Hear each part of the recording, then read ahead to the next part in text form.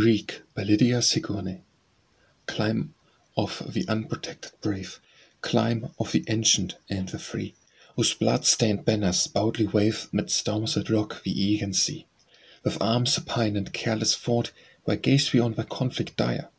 To win that prize our fathers bought, why tamely see thy sons expire?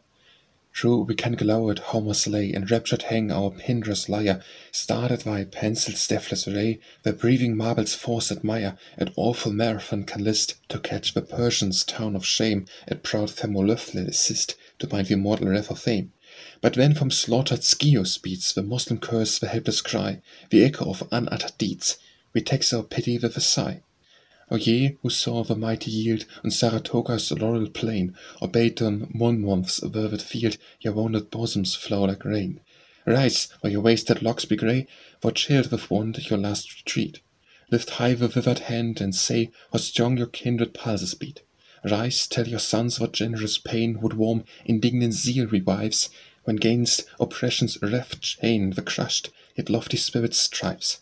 And tell their cradled babes the tale, how oft to rest the tyrants wrought, do liberty and truth prevail, clad in the panoply of God. Then the holy tear shall cease to dew their cheek like rosebud fair, devoutly stamp the name of Greek deep on their unpolluted prayer.